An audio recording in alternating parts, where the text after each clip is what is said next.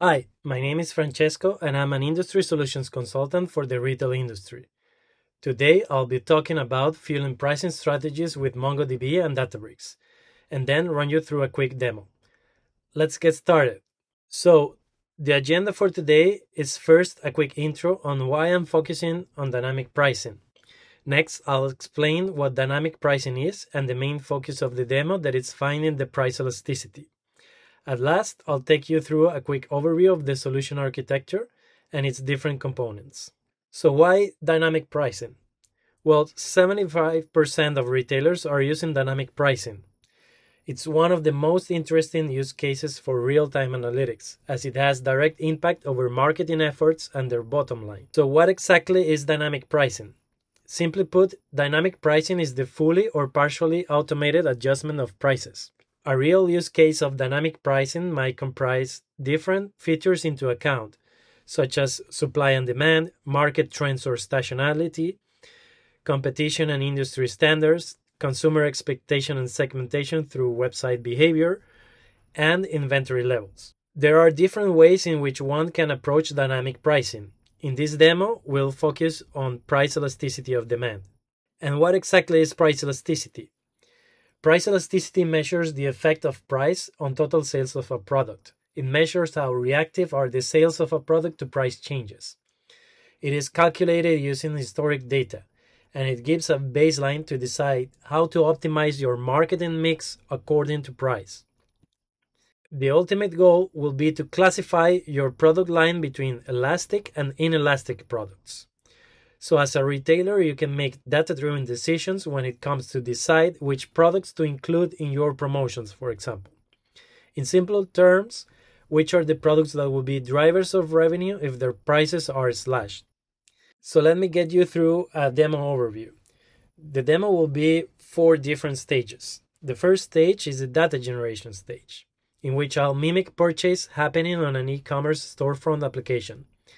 I'm gonna start a generator file to mimic the input of purchase events into our MongoDB Atlas collection, our cloud native database. The second stage consists of the aggregation stage, in which using MongoDB Atlas aggregation pipelines, a specific flow of operations that processes, transforms, and returns results together with app services, which are built to help you run code, integrate apps, and connect to your data, you can orchestrate powerful real-time data transformations and data integrations with different platforms through, for example, HTTP calls. Moving along with the data analysis stage, in which you'll see how to integrate the intelligence layer built on Databricks with the rest of our solution.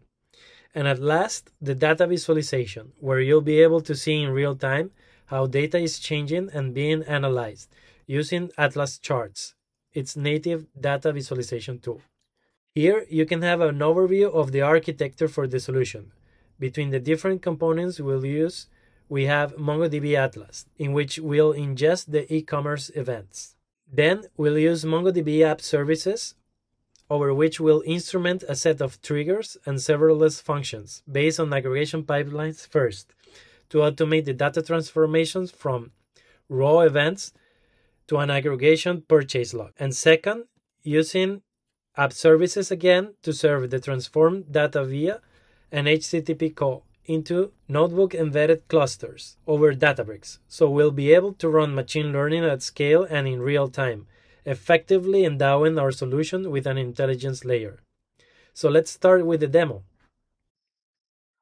So the first thing I would like to do is showcase how the data looks like in MongoDB Atlas. As you can see in our ecom events database, we have the cosmetics collection. This is receiving the raw events of an e-commerce storefront. So we have four different types of events. That it's when a customer views a product, when they add it to the cart, when they remove it to the cart, and when they finally purchase. So the shape of the document, it's like this. As you can see, we have a timestamp, an event type, product ID, a specific price, and the rest of the product information. What we want to do is to also have a purchase log.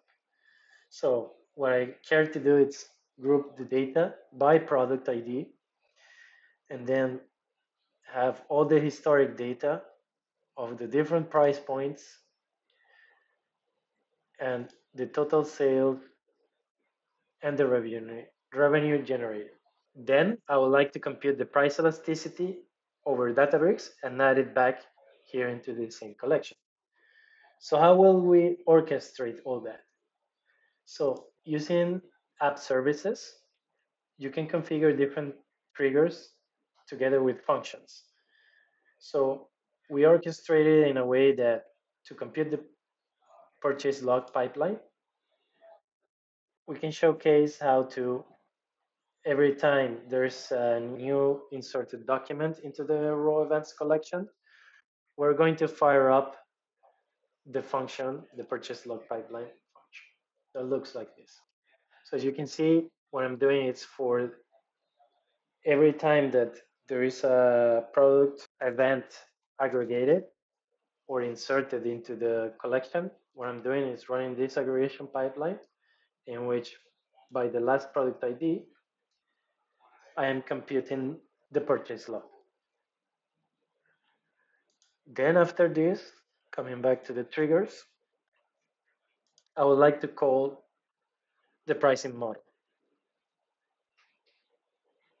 So every time there is an insert or update in the purchase log collection, I'm going to fire up this function that what it's going to do is push the full document into Databricks, compute it there on the model endpoint, and then I will get back the price elasticity and I will add it in the same collection, in the same document that I just sent to Databricks.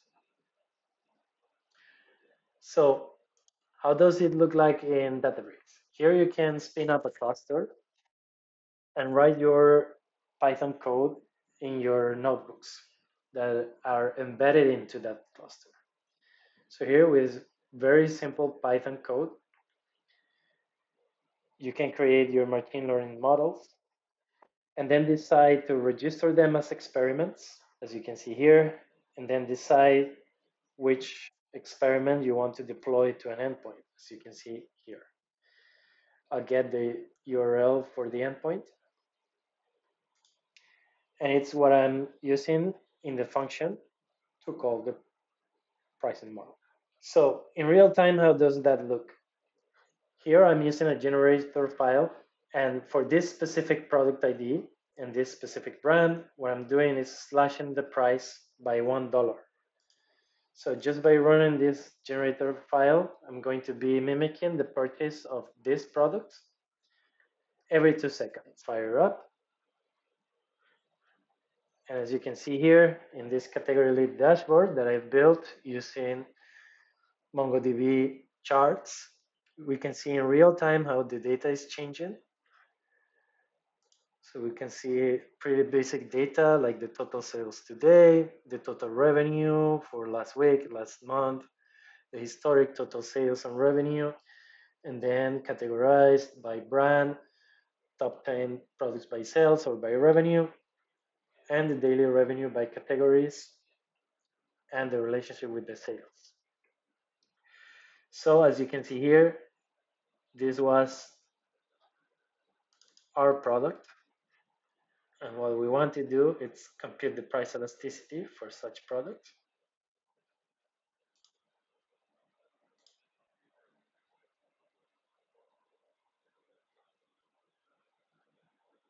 We're retrieving the data.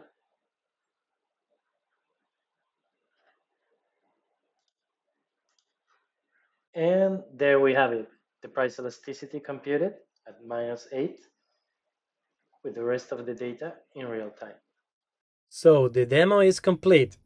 If you have any questions, feel free to reach out to our industry solutions team at the mail you see on screen. Bye.